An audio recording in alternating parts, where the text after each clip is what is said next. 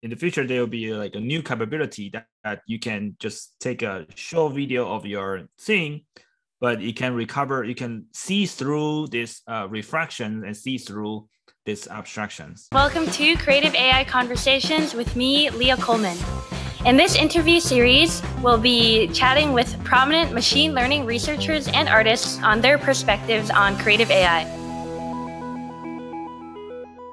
My name is Jia-Bin Huang, and I'm a computer scientist. So I develop computational method, use computer to help us understand and recreate images and video data.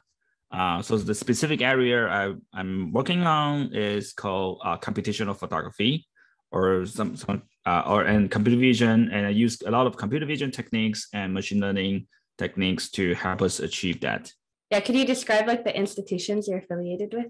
It's Reality Labs and then also a couple universities, right? So basically, I was an assistant professor at Virginia Tech, which where I'm not right now. I'm currently at Blacksburg, Virginia, and so I've been there for a couple of years as an assistant professor, and then right now I'm with Meta as a research scientist.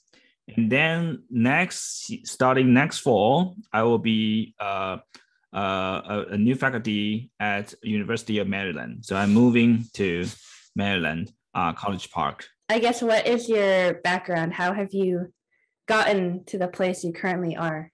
Starting in my bachelor degree, I'm actually very hardware oriented. So I studied this IC design and studied this. It's called VLSI at that time. So it's fairly hardware oriented, but I was good at it, but I don't like that field. So I started to kind of trying to find a way to switch. And then I come across a talk by a professor at Carnegie Mellon. His name is Takeo Kanade. So it's like a legendary people in our field. He showed this kind of like a application of like a mounting cameras on the football stadium field, and then you can stop the time and view, interpolate different views. So right now you can see that on all the kind of broadcasting. So how have you used technology and creativity in your work? Like, what is your process or techniques? And yeah, if you could share some stories about new and emerging technologies that you're excited about working with or have been like a game changer for you. So I usually think about like what can I do with the photographs I already have, like sits in my cell phone. For example, I have two kids. I take a lot of pictures of them, and how can I create new visual experience from them? So for example, one of the example is that you can add a 2D. All those photos are still in 2D, so you can add new dimension, like a 3-dimensional feel of them by creating this, we call this 3D photography, so that you can kind of appreciate that moment a lot more immersive. A lot of these kind of advances are building upon some of the latest machine learning approach for 3D perception. So I think that's really exciting. Like previously, we probably couldn't do this very well, but nowadays we do have a lot of tool on, for example, single view depth estimation. We have tools for represent the 3D scene through the neural rendering type of technologies. So all these are very exciting, I think, for graphics and computational photography researchers. Aside from problems where you have this large data set, how do you deal with problems where you don't have a large data set? One way, if, for example, you don't given an image, you don't have the full 3D information about that image, but maybe you can take 2 images of the same scene, and you know like how these 2 cameras are related. What you can do is that, okay, I take this first frame of this camera, and I want to take this image and want to reconstruct this kind of whatever 3D representation, that so that if I render that model onto the second frame, a different camera, it will reconstruct the second frame. But you can capture images from multiple frames, but you don't need to have direct access to the ground truth 3D information. Another way would be like you take an image and then you carve out something, but because you capture the image, so you also know what's there.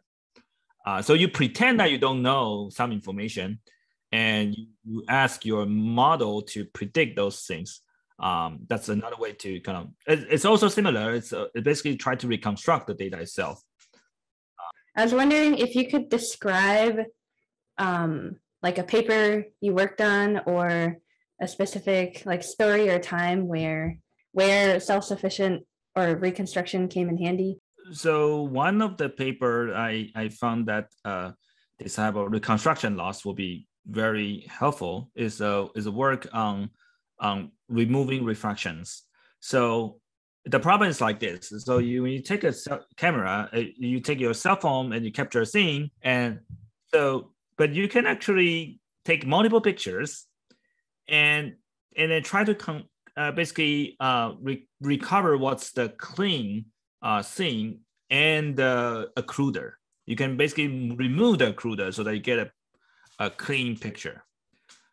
So there, what you want to do is that you want to basically learn to create a model like of the scene. That's like what's the occluder look like, what's the clean scene look like, and so that when they move at the right location, they will reconstruct the original image.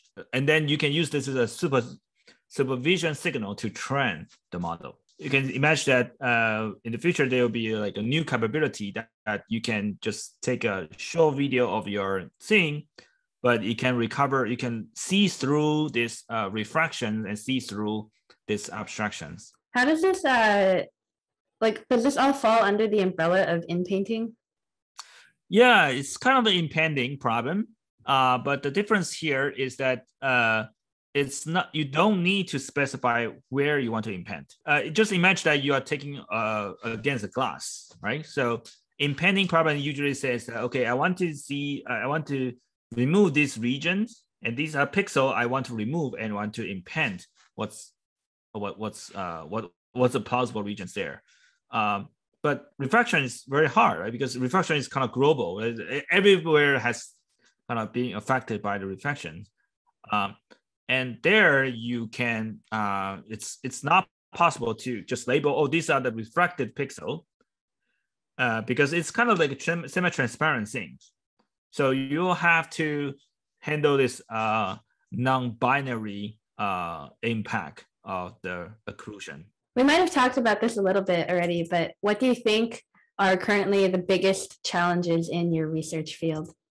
So many people say that computer graphics is taking model and then render images, right? And computer vision is the inverse problem. Like I take images and I try to infer what's going on behind the scene. Well, infer it from image to model. So right now I'm seeing a lot of examples where computer graphics can be basically modeled to generate kind of images that are sufficiently realistic that you can train computer vision model without ever seeing any real images.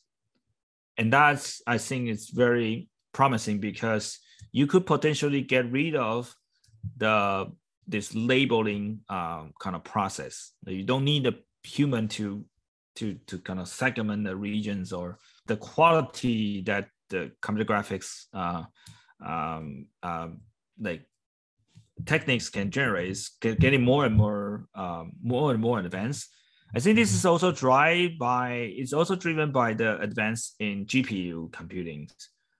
So previously, you probably need like render a sufficiently good image. You probably need like several like it'll take a long time potentially. But right now it could be like fraction of seconds so that you can scale this up to lots and lots of data. when people try to do, say, face research, they want to find flexible faces. But a lot of that is very biased toward certain population, certain race, certain gender. It's very hard to generate like a diverse set of data, like non-representative population. But in graphics, you can actually do that, right? You can actually make sure that your data is all kinds of skin colors, all kinds of gender, all kinds of ages. They are well represented. So your algorithm will be less biased toward working very well on, like, say, certain population, but working very poorly on certain population. So that could also be another benefit. That's one of the reasons I think that will be, it's a very exciting directions. And then like, how do you think, or do you think as researchers, there are things you can do to mitigate the misuse of your research? Yes. So for example, a lot of the generative models research, they will also have corresponding active research on that. For example, how do you kind of detect whether an image is computer generated, right? So that could be one type of work on that. Or kind of when you generate computer generate photographs, maybe you would embed certain information where you can decode that, oh, this is actually kind of like certification on the image itself, so you know this is a computer generated photograph. Yeah, so all these kind of, there's certainly things that you could do to mitigate, like basically prevent kind of malicious use of these type of methods. In the future, how do you think generative or synthetic content will impact creative fields like art, design, film, and fashion?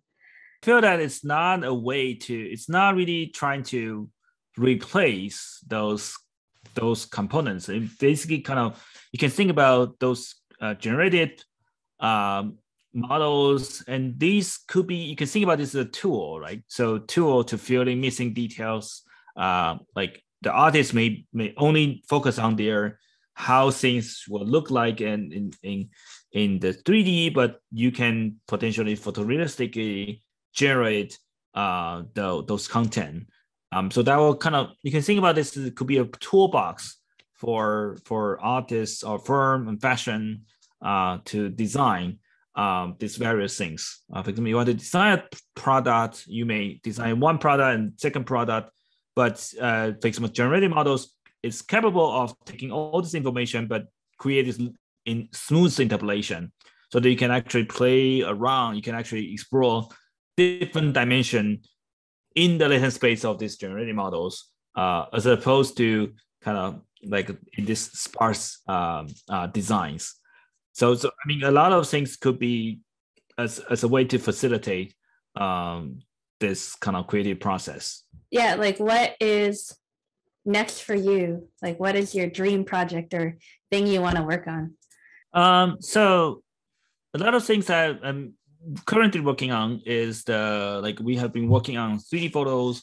And right now we basically kind of, a lot of my previous work, kind of are on like pushing this to video, right? So I start work on consistent depth estimation and trying to be able to and use kind of leverage implicit field methods to kind of take a video, dynamic video, and be able to have this kind of viewpoint changes. Like you can fix the time, you can create kind of something like a matrix, kind of those kind of so create this kind of control. And so all of these are basically trying to see, okay, how can I take this kind of user content, like a regular content, typical contents, and be able to kind of basically understand what's the underlying 3D representation of this, so that you can do a lot of things. You can do the rendering of those 3D contents to create this kind of free viewpoint videos, or you can do analysis. For example, you can understand how things are related to each other spatially. A lot of the recognition problems also are mostly focusing on 2D problems, like labeling pixels or detecting a bounding box on an object. But I think in the future, this will be all moved to 3D understanding. Cool. Yeah, it was a pleasure chatting with you. Yeah, man. Yeah, nice to meet you. All right. Thank you. Take care. All right. Thank you.